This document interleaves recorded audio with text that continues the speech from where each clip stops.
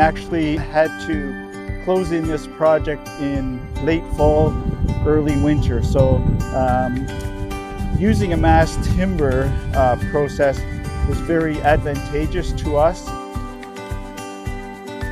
As part of the IPD team for the Oakville Fire Station No.8, Trussman Steel Industries Limited was involved in the supply and installation of the structural steel and the metal decking. Our main supply for this project was the apparatus bay. The installation of the structural steel on this project went very smoothly with the team. Well, building in winter always has its challenges, so the more construction you can do that's actually not out in the extreme weather conditions, the better and the quicker the assembly can be. This project specifically, it actually never got that cold, so unfortunately we were actually dealing with a lot of mud and a lot of water and everything because it was actually a pretty mild winter, so not your typical winter conditions, but it was definitely challenging. We are very happy about the fact that this is a fire hall that's made out of wood that uses burnt wood siding on the outside of it. So as Element5, we involved in the IPD process, and we provided all of the structural components for the residential portion of the structure, and then we provided our prefabricated exterior facade panels for the whole periphery of the building, including the show Sugibon siding that you see here on the outside.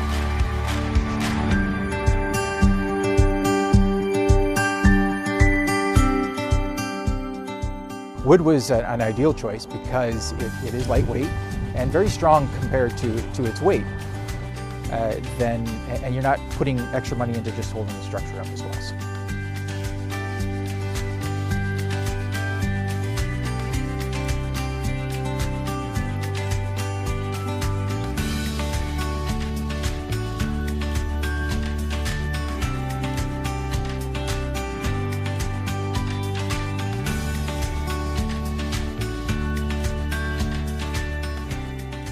We utilized a VRF system for this project. It lends itself to a more compartmental installation. That ensured that we could reduce the number of large duct penetrations through the CLT panel. Where penetrations were required, we ensured they were within the model prior to the fabrication of the panels. This ensured that they were in the right location and to the right size. Contrast that to a typical spec bid build project where multiple manufacturers are bidding on the project, and the material that comes to site could be different than what you had designed for. This can lead to overall design changes and reduce flexibility through the construction process. One of the advantages of the clip system was that the clips came to site with insulation and strapping. So by utilizing a siding system, we were able to quickly clad the building once the CLT was erected on site. One of our core values at LED Architects is stakeholder engagement, and we really believe and trust in that process.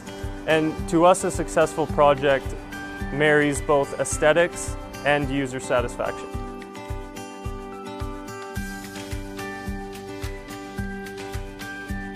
My name is Jovan Filipovic. I'm an electrical engineer and I help design the fire hall. The fire hall is both an essential service and a home to our first responders.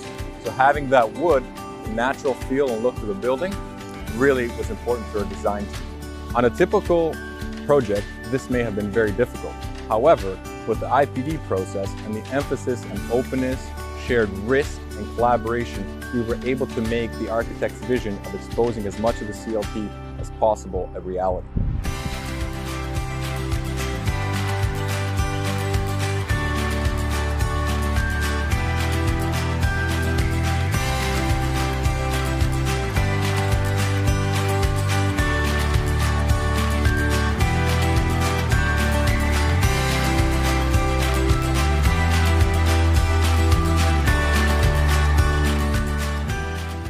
The use of an integrated project delivery method really helped to bring everyone to the table early and expedite the design process.